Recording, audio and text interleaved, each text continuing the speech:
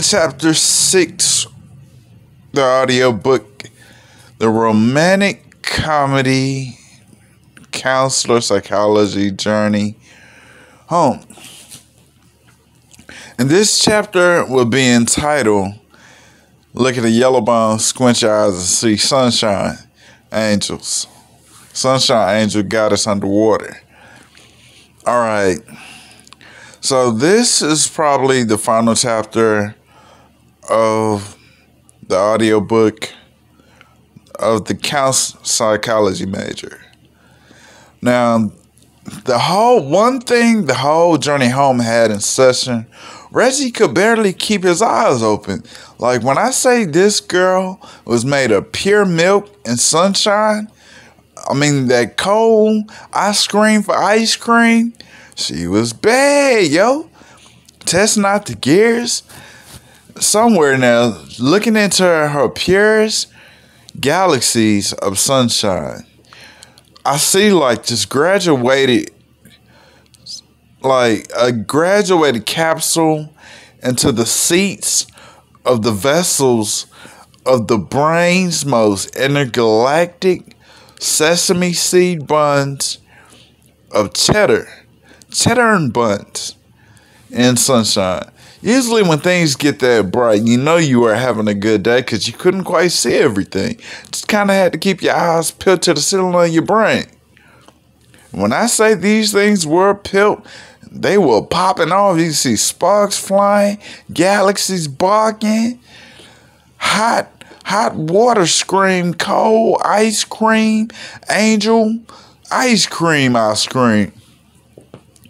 Now, somewhere I'm thinking this chapter is going to be a long, drawn-out chapter because I got a lot to say about this sunshine. For one, this sunshine ain't all it's hyped up to be. You got kids, for one, that look like chocolate berries.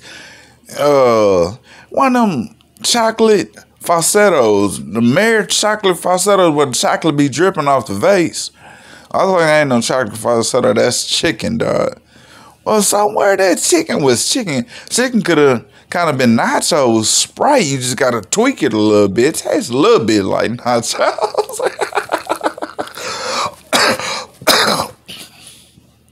I'm trying to tell you, nachos, it does.